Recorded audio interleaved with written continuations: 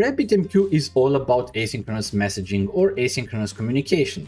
To better understand this concept, let's imagine this very simple scenario where we have a UI app, could be a real single-page application, then we'll have an API that has an endpoint that's responsible to create a user, to store the user in the database, which is obvious, and then of course also to send a welcome email, because that's what's nice to do when a new user signs up for our application.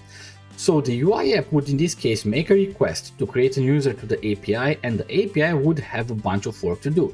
Create a user as a model, persist the user in the database, and then also send an email notification. However, if we think about these three, is that email notification sending kind of like doesn't really belong here, because it's just something that could happen in the background. So we just need the data that we have from the database and return the answer. So what we have here is asynchronous communication.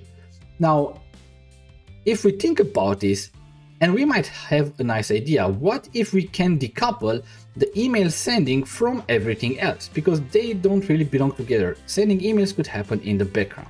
So we can just come back here and remove the response and remove the email sending that's done by the API, and let's introduce a new infrastructure piece, which is the message broker.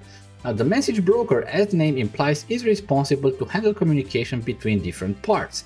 In our case, we have the API, which is a publisher, which publishes messages, and we have our email sending service that is a subscriber to that specific message broker.